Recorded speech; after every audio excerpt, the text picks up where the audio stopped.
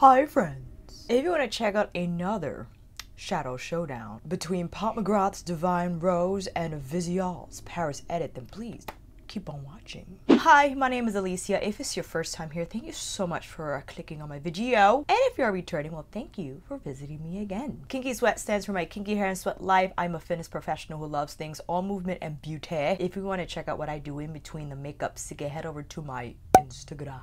The response for my last shadow showdown between Rust and Biba was very positive, and in my last Wednesday yay, many of you suggested Divine Rose and the Paris Edit from Viseart. These two palettes were often compared, especially when this one released. This released first back in November, and then when Paris Edit came out, people were like, those shades are similar. Do I need both? And I think Divine Rose is still available and this is still available as well. So I decided, why don't we go head to head with the shadows that are similar from each palette. Viseart on this side, Pat on this side, and see what we come up with. And I have reviews for each of these palettes. We'll link the video links up above and down below in the description box, as well as include all the products that I have on my face. Yes, it is the Tom Ford Traceless Stick Foundation. How did you know? With all that said, let's dive in a little closer. That's enough. Unlike my review videos where I have you super tight in, I want to stay a little far so you can see the comparisons as we apply these shadows. Now here is Pat's Mothership 7 Divine Rose, one of her more popular curations, simply that is not as powwow bang bang as her other motherships, let's say like Bronze Seduction or even Subversive. And here we have the Paris Edit that upon first glance, they appear very similar in color story and in mood, right? Soft, rose-like, and all those elements involved in each palette, but I feel there are differences that are sometimes hard to figure out just from seeing the palette as it is. The main difference is the price. Divine Rose is going to hit you with a whopping $125.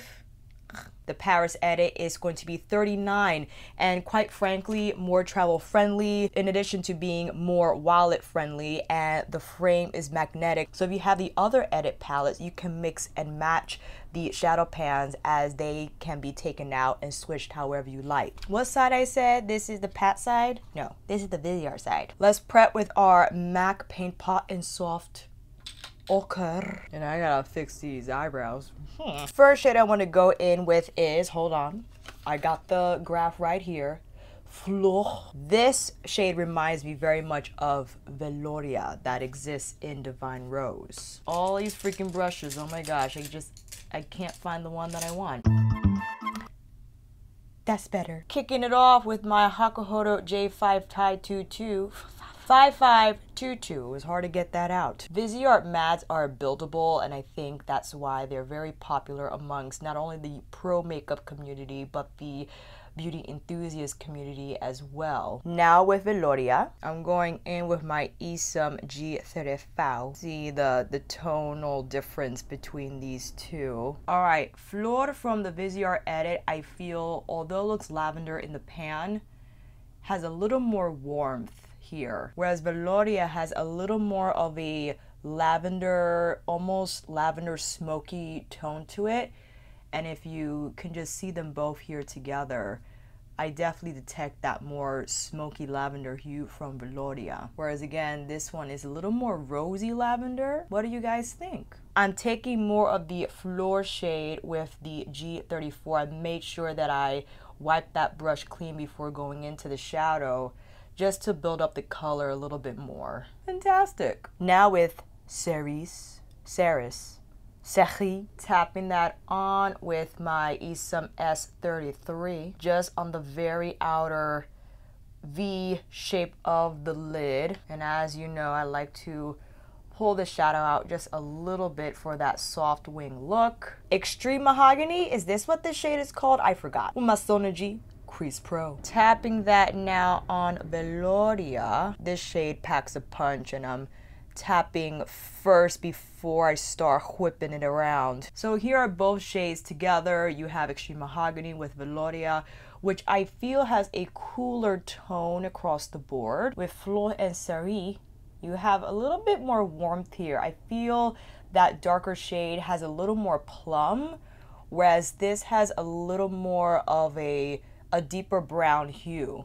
We most certainly can add more of the cerise shade, tapping more here just so we can better see the contrast between both shades. Yeah, I think this is still more plummy in nature, whereas the Extreme Mahogany from Pat is a little more neutral brown. There's definitely plum in here as well. I feel there's a purple tint to it, but it just appears a little more smoky. It's hard to pick a shimmer that I want to use with Lovelace. Let's see, Touré. I know I'm saying that wrong. I'm so sorry. I'm gonna whip it across the lid on the Viseart side. Beautiful shade. I am still head over heels from when I first used this shade in my review video. I think it's absolutely gorgeous. The tone I feel is so unique, very smoky, very well could be used all on its own, all over the lid with any of the mattes in the palette. It's just extraordinary. And I'm taking more with my Sonergy soft shader, just now applying more in and around the crease area, pulling a little more of the first matte we applied in towards the most medial part of the eye. I didn't want to say inner again, so I said medial. It's an anatomical term. Hey, Chelsea. Okay. We could go in with Rose Dusk, but I want to go in with Lovelace to see how that contrasts. And just from that swatch alone, Lovelace is going to appear, I feel, more almost silvery lavender than this shade. I'm gonna tap that round. Same thing like I did with the Viseart side, but now with Velouria.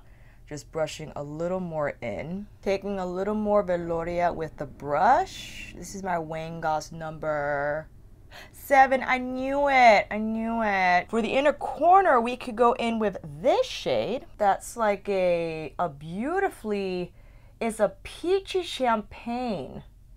Really nice. From here, we could go in with VR Rose Nectar. I believe that's the VR. Some VR. Why not? I know I can go in with Skin Show Nude Glow. Skin Show something. But I figured maybe we'll go in with the duochrome since this reminds me of that shade. So because there's a shift to it, this just shows more peach champagne, whereas this has a little more going on. To finish both eye looks, now going in with the respective matte shades that we started each look with. This is my Refer number 13. Just whipping it around. Cool. I'm wiping between uses so we could get a clear picture of what each palette has to offer. Using the same inner corner highlight I use for both eyes, but just now pulling it more under the lash line. All right, friends, let's slap on some lashes and I'll be right back. Here's a tighter shot of both looks so you can see how these shadows appear in comparison to one another. On the lashes, I have Ardell Wispies in the style 700.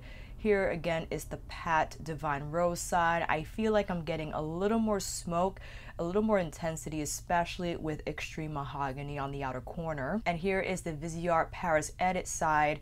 I'm getting smokiness as well. There just seems to be a tinge more of a plummy warmth present on this side. And then here between the colors on the lid, you can see that Lovelace offers up a more silvery lavender feel, whereas the shade here, dare I say, reminds me of Rose Dusk from Divine Rose, but I feel Rose Dusk is a little more pinky red tone, and this still is very much plummy in tone. And here's a wide shot of the look, if you can even believe it. And one of our squad members was so nice to send me an Hermes lipstick. Girl, I'm looking at you. I love you so much. She gifted this to me. It is the Rouge Hermes Beige Naturel in 11. It's very pinky, but it works. I have it with the Charlotte Tilbury iconic shade in her lip cheats, so I think this is a great combination. Any pinky nude that you have might work with either the Paris Edit or the Divine Rose, but it's hard to find a pinky shade that doesn't make me look like ooh, maybe you should take that off. But because of the tones we got going on the eyes, this works. It works. So let me know what you think down below, friends, in terms of the comparisons, what you think. From these shades, the outer corner shades, I will say if you are deeper complected, you might get more depth from Extreme Mahogany than you would from Cerise. This is a beautiful shade, and I'm sure you very much can build it up. Absolutely. I feel you might get more depth if you have the Viseart Milieu palette, which has beautifully rich chocolate brown shades in that 12 pan palette. And if you happen to have that and the Paris Edit, you might have to dip out so you could create a little more smoky depth on the outer corner if that's the route you want to go. But if you're deciding between the two and you want the deeper shade, I feel that exists in Extreme Mahogany. So why don't we dive back in, see what else we could come up with, and I'll see you back here in a minute. Now, the standout color from the Viseart Paris Edit that I know for sure does not exist in Divine Rose is this shade here. It is called Saint Germain. It is a lavender. I thought it was blue, but it's a very steely looking lavender shade, even more steely than Lovelace. And then this shade here might look like Rose Dusk, and there's not really like a bronzy moment like there is in Divine Rose in Sable Bronze. And the only mattes that exist in Divine Rose are Velouria and Extreme Mahogany, whereas you have, with the exception of this one, it has little sparkles in the matte base. You're looking at, even with that included, 5 mattes, whereas Divine Rose only has 2. I don't know what to do. Let's go in with this shade. Let's go in with the tanny shade from Paris Edit. That's Crème Brûlée with my G34. And as you see, we're looking at a neutral tan moment. And this definitely you're not gonna get in Divine Rose. We go in with Sable Bronze as the matte shade. I spoke about this in my Divine Rose multi-look video where this texture, although not a traditional matte, very well can be treated as a matte. So if you were frustrated with the fact that you didn't have more than 2 mattes in Divine Rose, you could go in with Sable Bronze as like your crease shade to have that neutral moment. But even there, you can see that this is a little more tan, softer in hue. Sable Bronze is a different texture altogether, right? It's a metallic shade. It is not a matte. But if you want more of a neutral moment, in addition to the lavender from Velouria and that smoke from Extreme Mahogany, you can get it from Sable Bronze. But even so, Sable Bronze is deeper in hue. It's definitely more bronzy, whereas this is more like the name implies, creme brulee. Let's go in with this shade here. I think it's pronounced McGrath. M-A-R-A-I-S. Help me down below. And that's really beautiful on the lid. I think this is a great daily eye idea from the Viseart Edit palette. Now, Rose Dusk VR. This shade is not in Divine Rose. Is not in there. But let's go in with VR because this is going to give a different feel altogether. It looks gold on camera, but there is definitely a flip to it. You can see it go from pink to yellow. And it was hard to see, but basically the pink shift that you see here is like the actual color that you have on the Viseart side. I'm just adding a little more Sable Bronze to combine everything. What we could add a little bit of Rose Dusk, tapping that with my Refer #1 brush between where VR starts and the Sable Bronze ends. Bump you up a little bit. Ooh, that's too light. Is that too light? I don't know. I'll see in the footage. I'll have regrets later. Because this is Rose Dusk from Divine Rose. And the shade we applied on the Viseart side has a little more pink. So you see this is a little more red, a little more rich in tone, and this is a little more pink. And right off the bat, I mean, these are 2 different looks altogether. I'm going to cut down the exposure because I feel you can't see the shades very well. So that's the Divine Rose side, and this is the Viseart side. Taking this shade here, this is with my Hakuhoro Holiday 2019 like mini fan brush. It's such a fun brush to use. I don't use this often enough, and I should.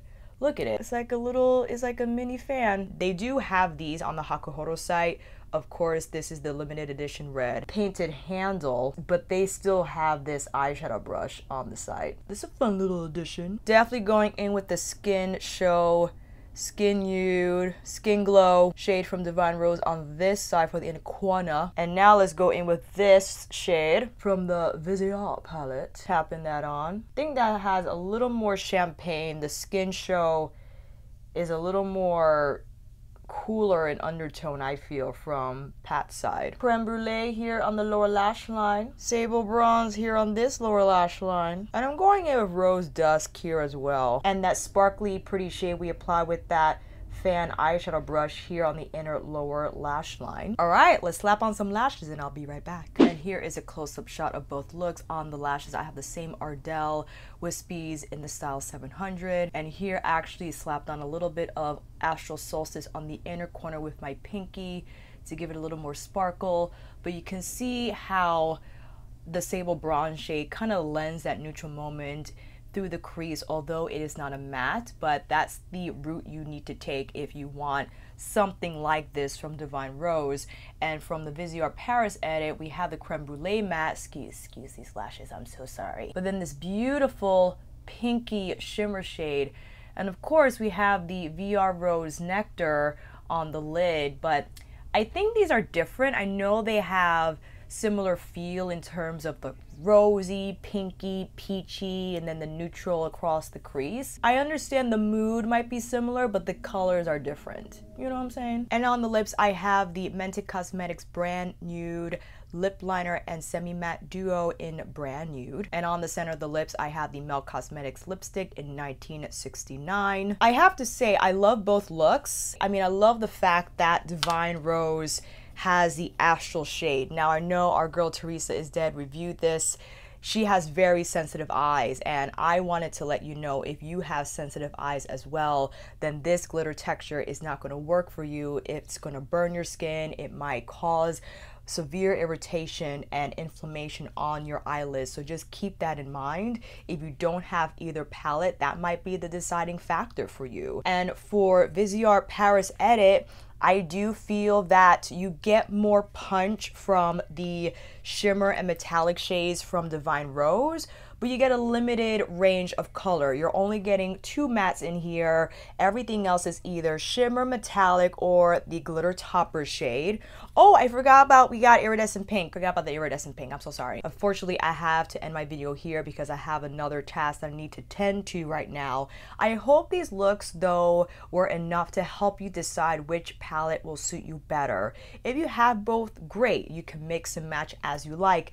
If you are deciding between the two, again, I feel the more practical choice would be the Viseart edit, simply because of the size, the price, and you're getting 12 shades, which isn't bad at all. And again, a nice array of matte and shimmer finishes and a beautiful range of shades for each texture. With Divine Rose, this is more of an experience, right? You have the huge eyeshadow case, and you have, although 10 shadows, you have an array of textures in here. And like I said in the first set of looks, Extreme Mahogany is going to give you a lot more depth than the plummy brown shade Cerise in the Paris edit will. And then again, I feel these textures in Divine Rose are smooth enough that you can mix and match with. You could apply even VR Rose. That shade through your crease is smooth enough to do that with. Even Rose Dusk, and again Sable Bronze, as you saw. Now the Iridescent Pink is like a duochrome. It has like a light pink flip to it. That does not exist anywhere in the Paris edit, nor does something like Astral Solstice appears in the Paris edit. The only duochromy, like, is it even in here? I don't know if it is. I feel this shade we didn't use in this demo has like an interesting color to it. I feel there is like a flip in here. There's something going on. It's like a pinky lavender type of hue that maybe if we quickly swatch next to Lovelace, because Lovelace is more of like a standalone shade. Sorry about my paper cut. Ooh, Lovelace looks warmer next to that Viseart Paris edit shade. So This all comes down to the shades that align with you more, that vibe with you more. What's your budget?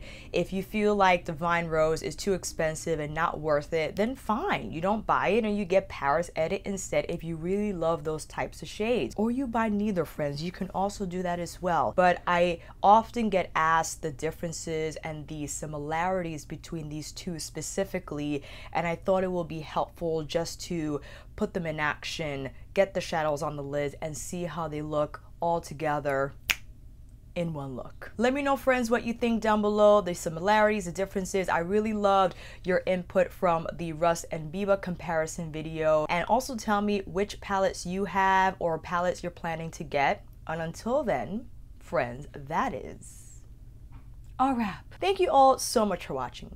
I hope this video helped, and if you like this video, please give it a thumbs up and maybe consider subscribing to my channel. And until then, I'll see you on here again with another review, tutorial, shadow showdown. Get ready with me Wednesday, yay, or Friday night chit chats. Take care, and I'll see you again soon.